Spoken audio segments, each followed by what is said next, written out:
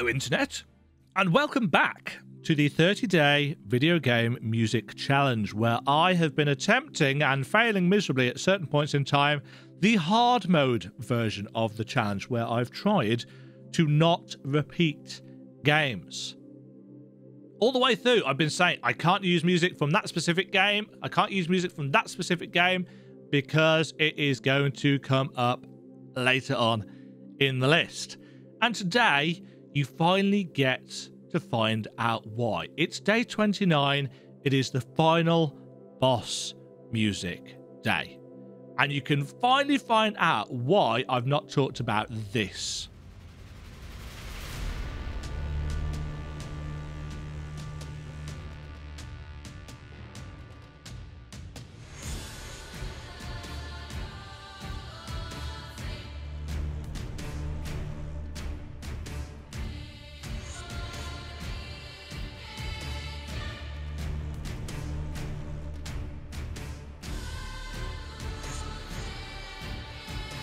No, I'm kidding.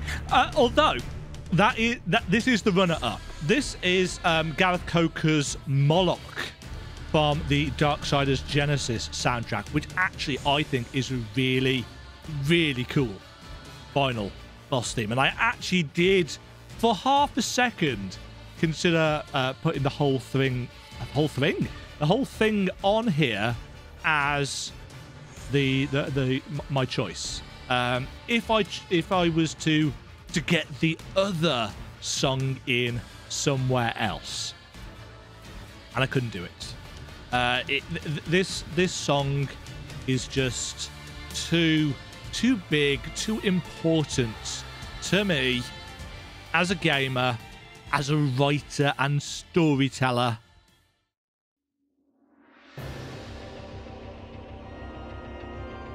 You know that this has to be this song. This has to be my favorite piece of final boss music. What is it? It's Dancing Mad. It's Kefka's theme from Final Fantasy VI. In my opinion, this is Uematsu's masterstroke. This is one of the best pieces of music anybody has ever written for a video game.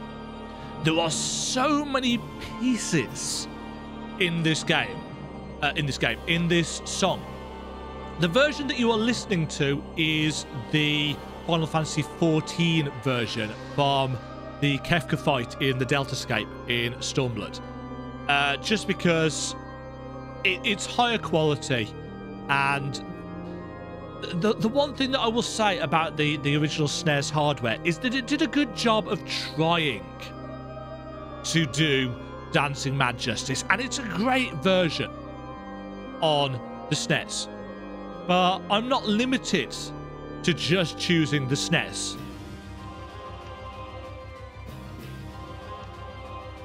I'm not limited to just choosing the SNES version of this song for this. I can just say, hell yes, Dancing Mad, final boss music. I'll use whatever version of this to illustrate my point I damn well please. So I'm using the Final Fantasy XIV version. But I'm going to talk about the various stages of the fight, because of course, and you might have seen this recently, because my playthrough of Final Fantasy VI has finished by this point. So you'll know that if you know Final Fantasy VI. The Kefka fight is multi-stage, and each stage takes you up a massive statue, graven images that Kefka has created, and each time you defeat one section of the statue and move up to the next. I'm gesticulating here with my hands, you can't see it. Each time you move up, the music changes, and there are 4 different stages. You know, you've got the bottom stage versus a big ass demon. You've got this stage, which is the second bit.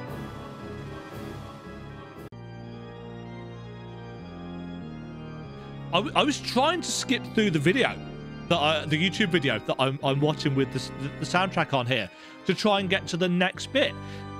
And it's really hard to do because it's just such a great piece of music overall. The issue is, of course, that it's 14.5 minutes long. You know, it's not that long of fights, or it doesn't have to be. Hold on, I'm going to have to stop for this. Turn it up a bit.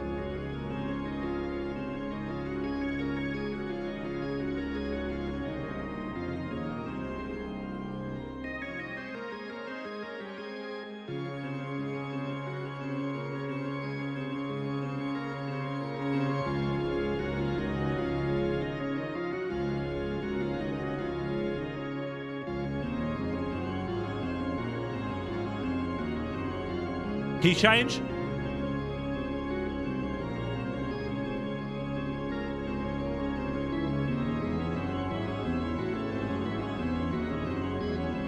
You know, we're only 4 minutes and 40 seconds into this video, into this version of the song. There is just so much. I can't play it all for you here, but go and look up Final Fantasy XIV OST, Kefka's theme, open parentheses, Dancing Mad, close parentheses. You'll find it on Dude Where's My Spoon's YouTube channel, as well as various others.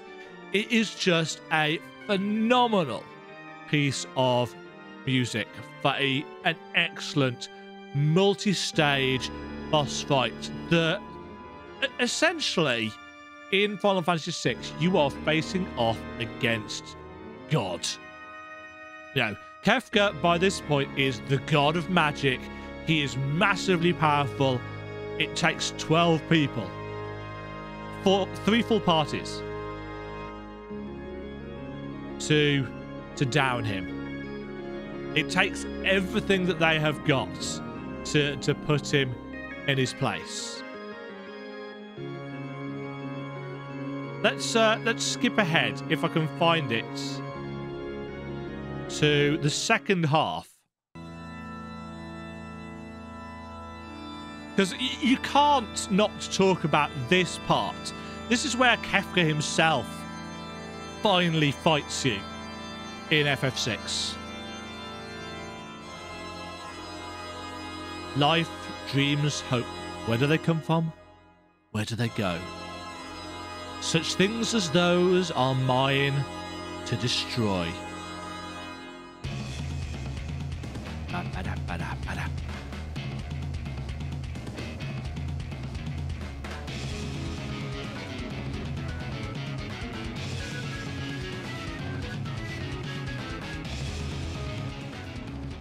But yes, I don't want to. I don't want to make this a 14-minute, 34-second video of me just sitting here listening to Dancing Mad, because that is one of the problems with Dancing Mad. It is a song that I just want to listen to, and you're not here to just listen to a piece of music. You're here to listen. Well, you're here to listen to me talk about music.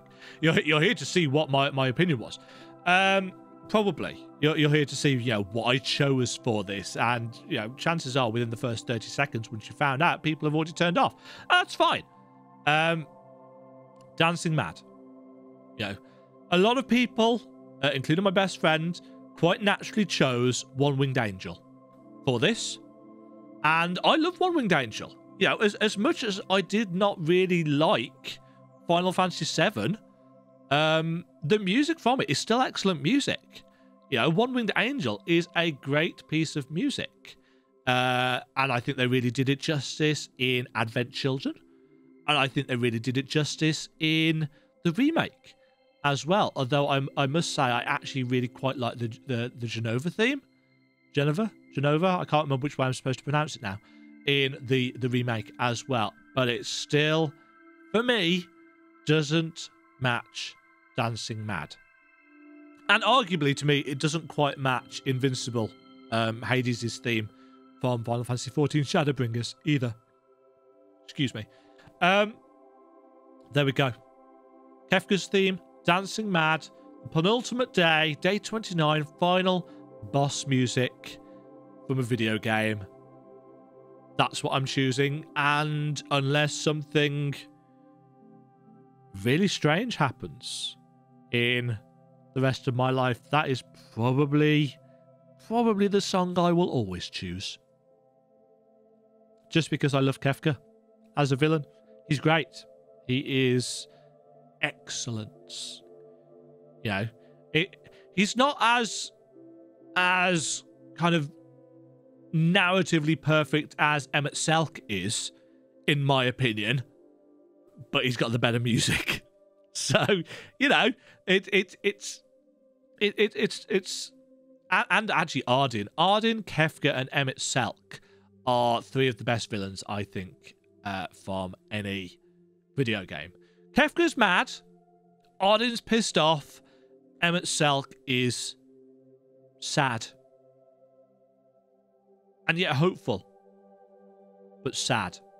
You know, that's how I'd sum up those three characters, realistically, in terms of their essential emotional traits. Kefka has just gone nuts and wants to get back at the world for turning him mad. Arden wants to get back at the Line of Lucis for their betrayal. And Emmett Selk just wants to return his people to how they were. And unfortunately, he's going to have to potentially commit genocide in order to do that. And he feels like it's justified. And there's a profound sadness in Shadowbringers, because I'm talking about Shadowbringers now. I'm not even talking about video game music here. There's a profound sadness to Emmett Selk, because this is what makes Shadowbringers so good for me. What Emmett Selk does is deplorable.